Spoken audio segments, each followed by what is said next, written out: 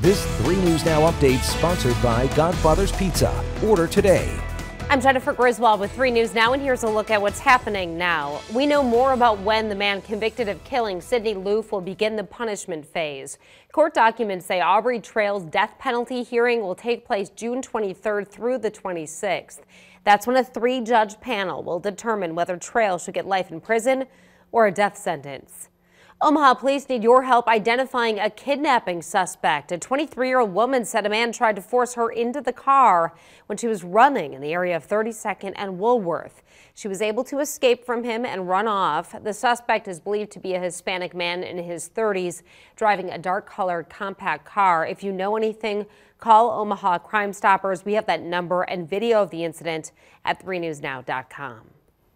And on 3 News Now, Chief Meteorologist Jennifer Zeppelin with this latest update on the winter storm that will be impacting us beginning early Friday morning. Snow will start moving in after about 3 o'clock in the morning. Winter weather advisory goes into effect at that time and will last until early Saturday morning. So we're looking at accumulating snow, but that's not all. It's going to be a combination of wind, plus we're adding in some warmer temperatures as the day wears on, and we're looking at a wintry mix developing as well. More significant snowfall stays up in parts of Iowa. That's where we could see several inches of snow before it's all said and done. So the morning commute and the evening one will be impacted with this system. Snow in the morning and the wind will also continue to pick up. Once we get into the evening commute, this is when I think temperatures will be closer to obviously freezing, and that means that we would see a switch over to some freezing drizzle. So that would get added on top of the snow. That will just act like a glaze, and then we've got even colder air moving in once we head into the weekend. So as far as the overall amounts right now, we're looking at about 3 to 5. I would say closer to 3 to 4 in the metro area, 1 to 3 to the south, and again anywhere between Denison north of Harlan. That's the area that could see the more significant snowfall and even higher totals further to the north of that. As far as the next 72 hours go, we are going to go from 33 for the high on Friday. That will actually occur during the evening hours, late in the evening, and continue pretty much even overnight.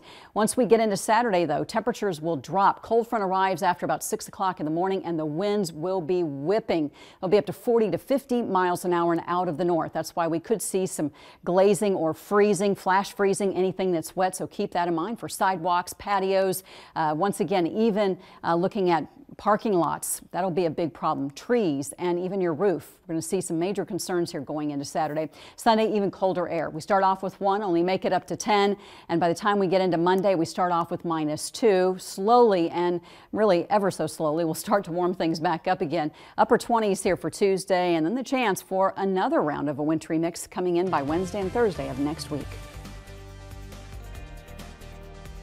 Now at Godfather's Pizza, get a large one-topping pizza for $12 when you buy 2. That's right. Get 2 large one-topping pizzas for only $12 each. And this is a delicious deal. At just $12 each, now for a limited time.